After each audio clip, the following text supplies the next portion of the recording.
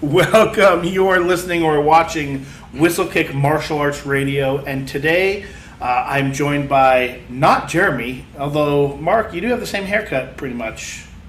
Jeremy Stunt Double. Jeremy Stunt Double, Mark Warner. How are you today, Mark? I'm doing awesome. Hopefully you're doing just the same. Absolutely. And also esteemed longtime guest of the show, Mr. Craig Wharem. How are you? I'm esteemed. Wow, that's excellent.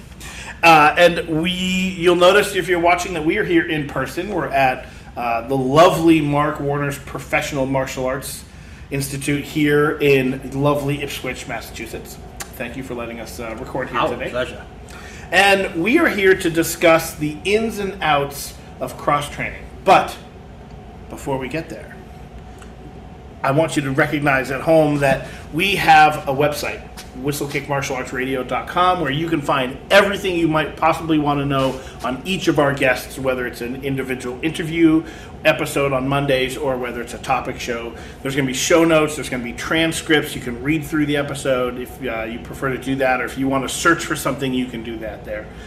You can also go to whistlekick.com to find a multitude of things that you can purchase, whether it's t-shirts or whether it's hats or sparring gear or training programs or books, all kinds of things you can find at whistlekick.com. You can use the code podcast15, save yourself 15% off just about anything there.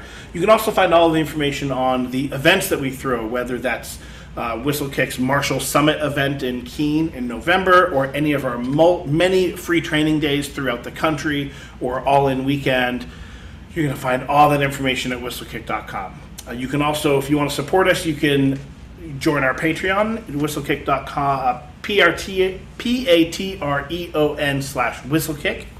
And for as little as $2 a month, you can help support the show and make sure that it happens. So if you think about it, $2 is less than a cup of coffee. For less than a cup of coffee a month, you can help this show grow and continue to happen, which we would appreciate. And then for that $2 a month, you get stuff. I mean, that's pretty cool. And you can obviously support at higher tiers than that. The cheapest and easiest way you can help support the show, however, is to just share it with a friend. Tell people about the show. If you hear an episode that's like, oh, that was a really good one, let someone else know. All right, so we're here to talk about the ins and outs of cross-training, and I thought you two would be good people to talk to about this because you, Craig, if you were to say, what, quote, style do you predominantly train, or did you predominantly train in, you would say Kempo. And you are here training at Mark's in not Kempo. My other predominant styles. Not Kung Kempo. Fu and Kali and Not Kempo. not Kempo. So you guys train together fairly often. Yeah. And we are here to talk about the ins and outs of cross-training. So let's talk about the ins first, right? The good things, the good reasons.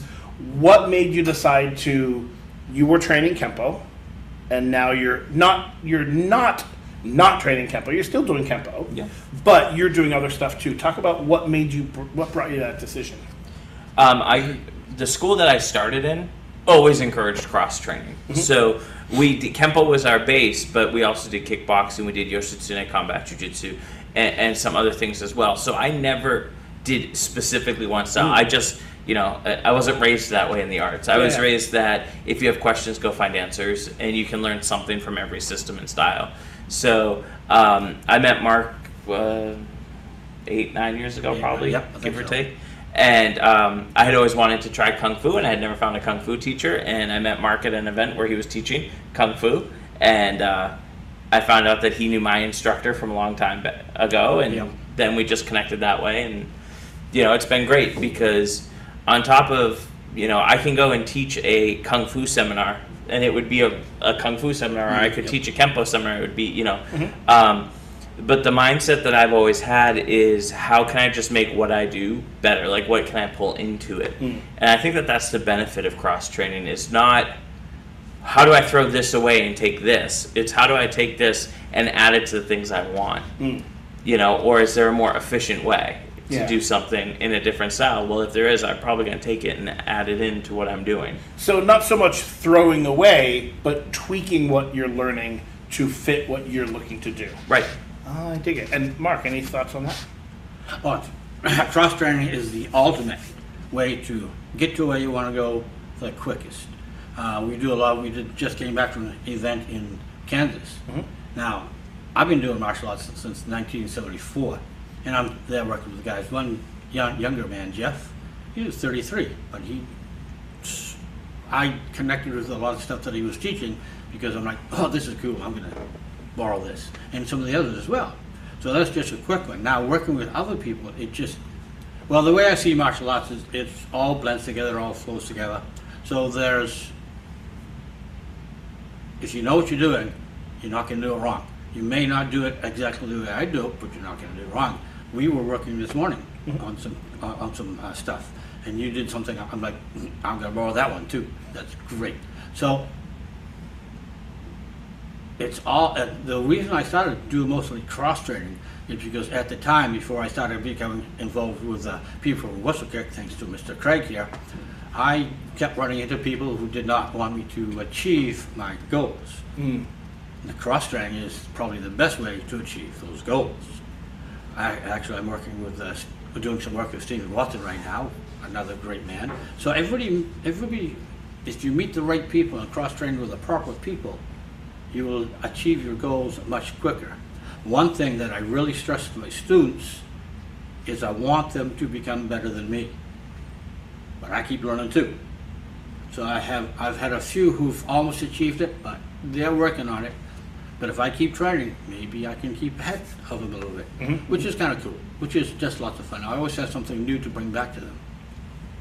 So the common thread I'm noticing in both of those stories is the open-mindedness, right? That neither of you went in with a closed mind that this is the only, and I am the same way, and I am stealing this analogy from Jesse Enkamp. He's the first person I heard mention it, although maybe he stole it, I don't know. But, getting to where you want to go in your martial journey is like climbing a mountain. And when you start your journey in judo or jiu-jitsu or kempo or kung fu or karate, regardless, you're starting at the bottom. And the distance between judo and karate can be pretty far. Maybe the distance from karate and taekwondo isn't as far, but they're still way on the other side of around the mountain. And as you get closer up to the top of the mountain, even though they're going their own path, they are a lot closer as the higher they get. And so there is this connection between all of them. And I think that's that open-mindedness to understand that, yes, we're all on a separate path, but we're all going the same place. And if, as you mentioned, Mark, if there's something else that you can learn that'll help you get to where you're going, that's certainly a great thing. We've said on whistlekick all the time that there's only so many ways that you can punch and kick, and only so many of those ways make sense through the lens of combat. And so it makes sense that there's a lot of this synergy between all of these arts.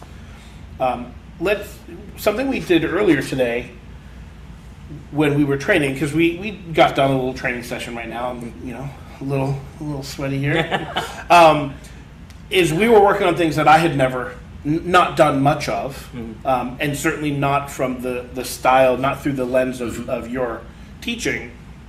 And so I was doing them in a karate way. Why? Because I'm mostly a karate practitioner.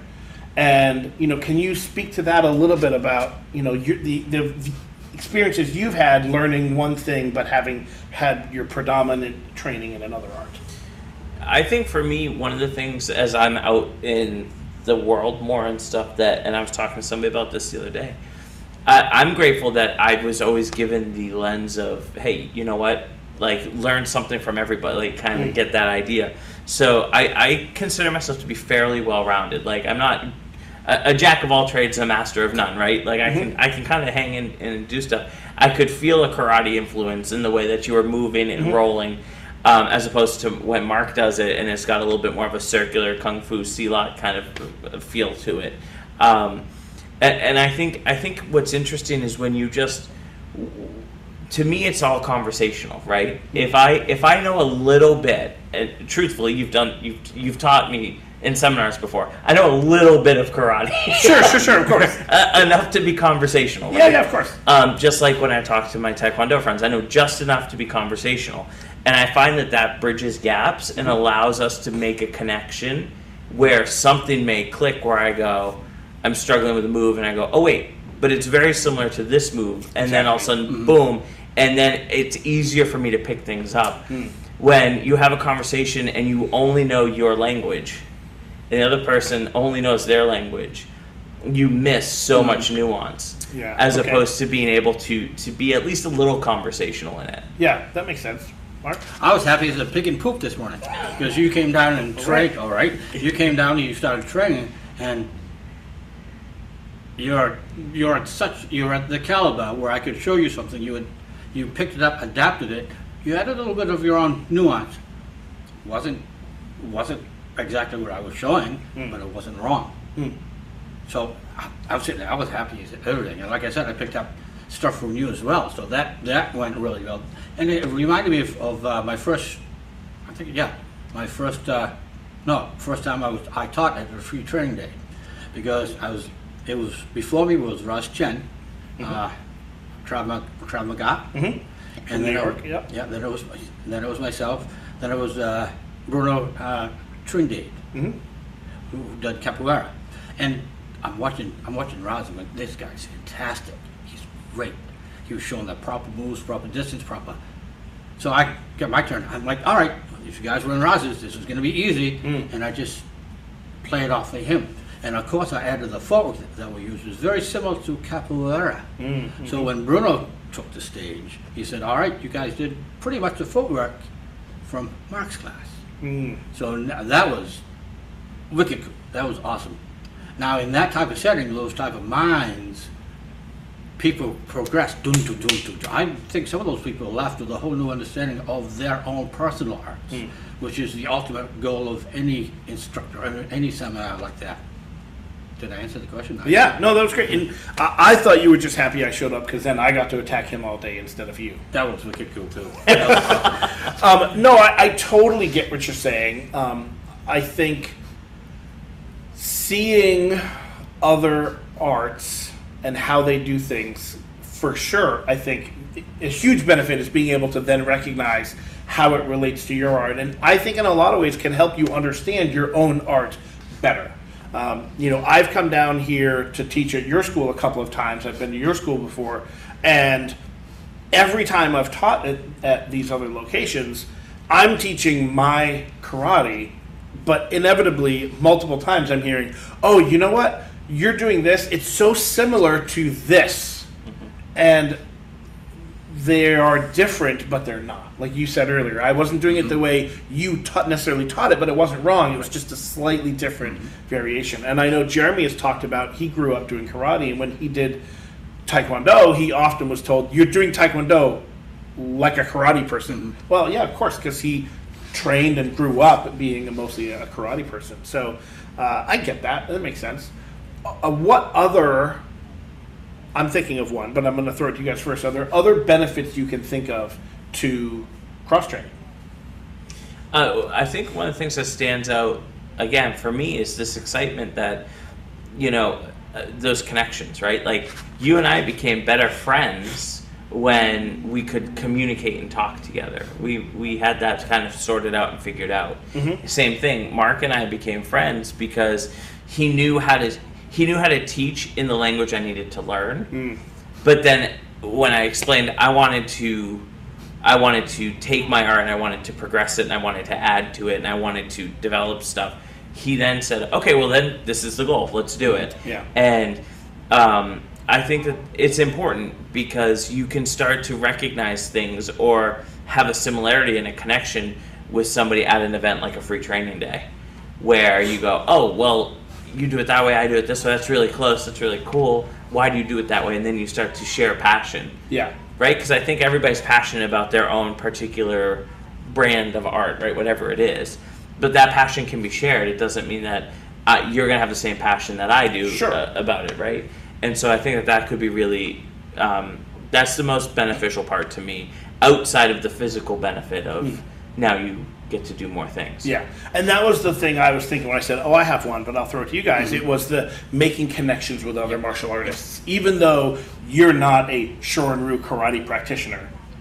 Even though you're not a karate practitioner, like there are still connections that we've made, and I'm not even talking friendship. I mean, obviously there is friendship connection, but even if it's just networking with other people.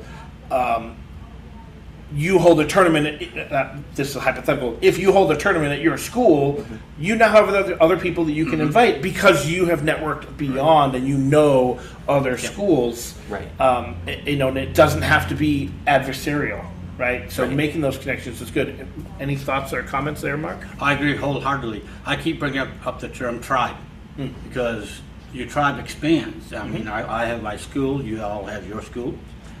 But when we start to interconnect, things start to grow, start to build positive, in a very positive way, which is what martial arts should and will be all about.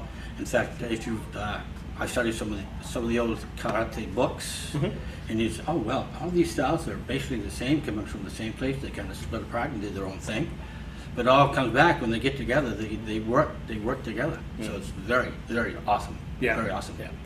So I think we've done a pretty good job of talking about a lot of the benefits of cross-training, but I think we would be remiss if we didn't talk about there are some downsides to cross-training, and I think we need to bring them up because it's not, I don't want to say cross-training isn't for everyone. I think everyone can benefit from learning from other people, but I think there are some things to talk about. Mark, can you think of any downsides or any particular ones you want to bring up? Well, from my own personal experience, I pick and choose who I cross-train with, and I think it's very important. And the way I cross-train with them is very important too. There's a Kali organization, Dog Brothers, which I really like what they do.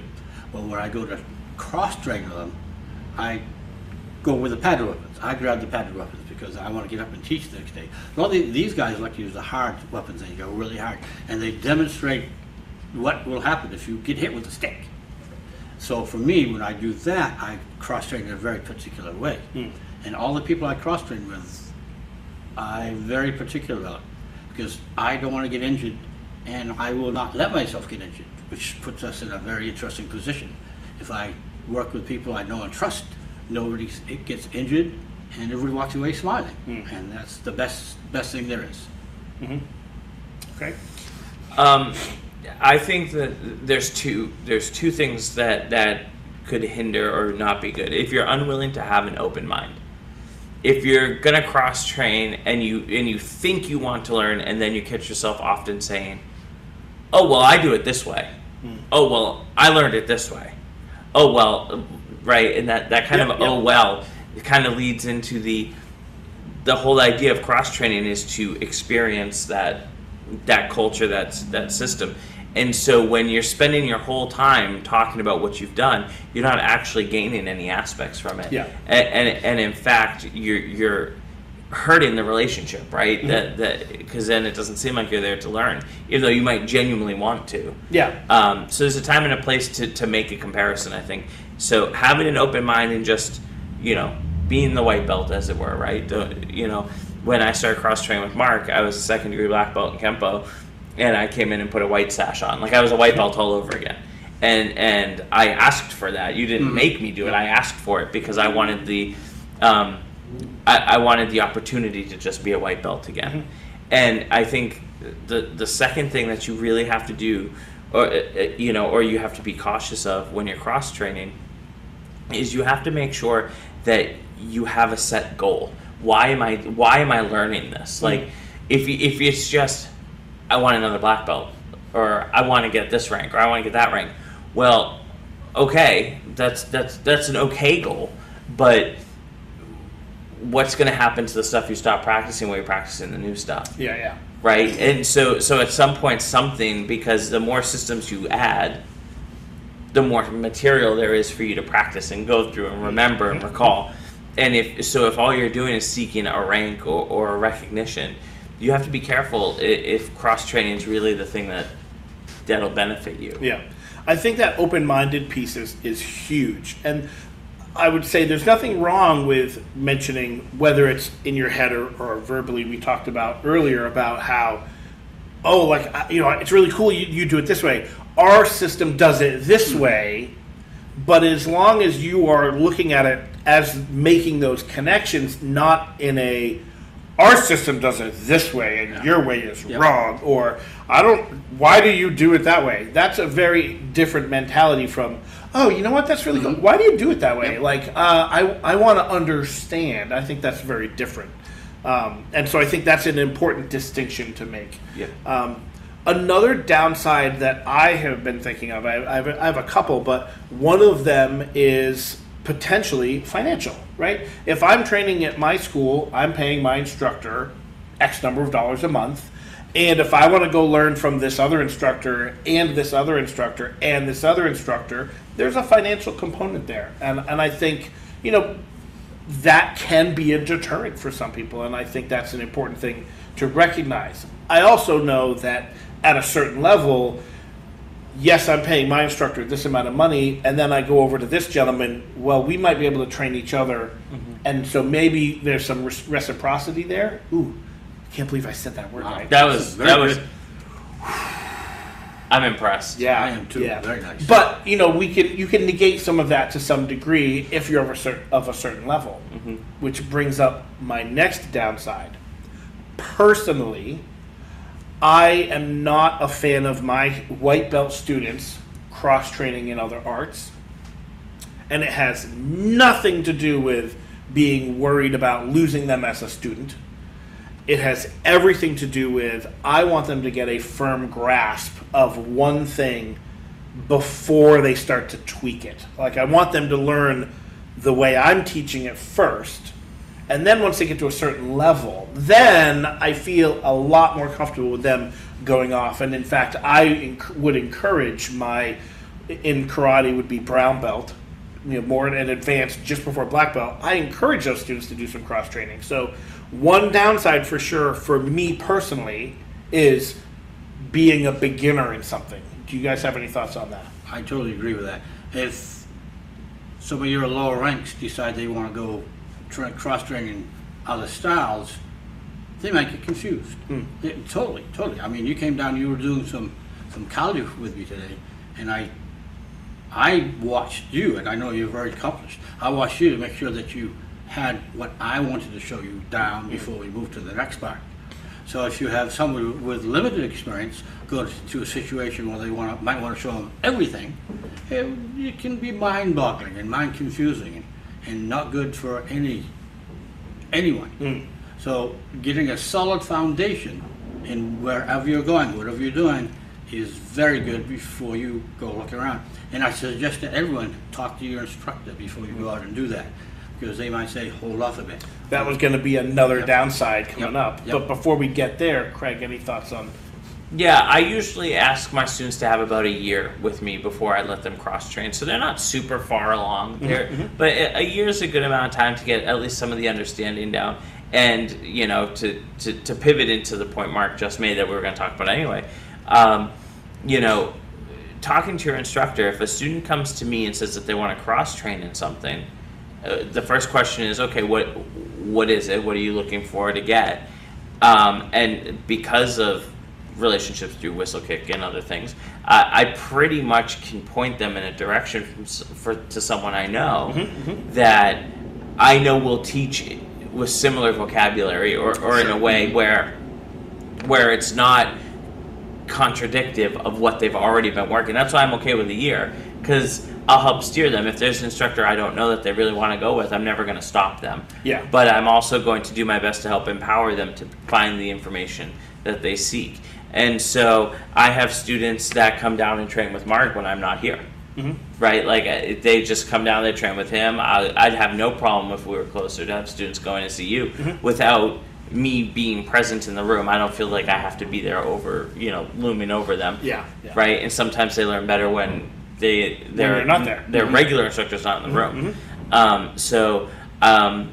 think a year of training would be good for me, and then talking to your instructor, it could, depending on the instructor, go one way or the other. Yeah. Yeah, I definitely wanted to bring up, we talked earlier about having an open mind, and that's important for you as a student. If you want to start training, like, I'm training karate, and if I wanted to start training Eskrima or Silat or anything else, like, I have to have an open mind. But if I am the student of someone else and they do not have an open mind, that can be an issue. And I think you mentioning, and Mark, you mentioned as well, like having a talk with your instructor is very important. And we're not going to sit here and say this is what you need to tell your instructor, because every student and instructor is different, but just recognize that may have to be handled with a little bit of tact. And depending on your rank and your relationship with your instructor, that may be easier or harder. But I think that is an important distinction to make, that I'm not a fan of doing things behind your instructor's back. So letting them know, I think, is important for sure. I agree. You have to have that, as you would expect your instructor to have an open relationship where they're talking to you. You should, I feel, give that back. And if, for the instructors listening, if a student comes to you and asks you, is it okay if I go to this seminar or I go do this thing? An initial thought could certainly be, well, why? Why aren't you happy here? And it may have nothing to do with that. It just may not be something in your skill set. Yeah. Yep. And being humble enough in that way where you recognize, hey, you know what? Maybe I'm not so great at Aikido because I've never done it. So somebody wants to learn a little Aikido at this seminar, come on, okay, absolutely, go for it. You know? And recognizing that martial artists really aren't in competition with each other. Yeah. Right? And that's how I don't know how many times we've ever said that on the show. And a few times. 1,000 voices on the shows have said that, right? Like, we're not in competition with each other. We're here to bring all of the arts up. And so, giving your students that opportunity, or going to an event, the free training days, or, in New Hampshire we have the martial arts symposium. Like, those things can be great. Yeah. For students, and they come back excited. Exactly. And I would say, again, this is to the instructors out there, let's be pragmatic about this. Let's say I'm an instructor, Craig is my student, he comes to me and says, there's this seminar happening in a couple months, whether it's an all-day seminar taught by one person, or it's a seminar like Martial Summit or the Symposium, where there's lots of different, you're taking like 45 minutes to an hour-long class with someone, and then you're taking another hour-long class with someone. Here's the reality, instructors. Your student is not going to learn much in an hour that they're going to remember. Their martial art is not going to be hurt by having a 60-minute class with someone. It just isn't. But is your student going to go to that class and enjoy themselves? Probably. They're definitely going to network and meet new people, but it's not going to hurt their art. Yeah. And what do you lose by letting them go? You lose nothing, really. What do you gain by letting them go? Everything, because they very well, like you said, come back enthused and jazzed about the, quote, new thing they learned that they're going to forget in 2.5 weeks. I know at my school, part of our culture that we have is if you go to a free training day or a symposium or an all-day seminar, whatever, you go out and you train elsewhere. The first class you come back, I give every student who went 10 minutes of the floor, and I let them share their favorite thing they learned. Awesome. And they are so excited to bring it back to everyone. And honestly, as an instructor who runs a school and has to manage a business, my students are excited to come to class. You know what that means? That means that they're coming to class. Yeah, Mark, any thoughts? Oh, you guys have put it so well with what you just said. It's very important. I've had teachers way back when who, nope, you're going to stay here. You're not even going to do a tournament. So we want to encourage our students at a certain rate to go out and participate in these events.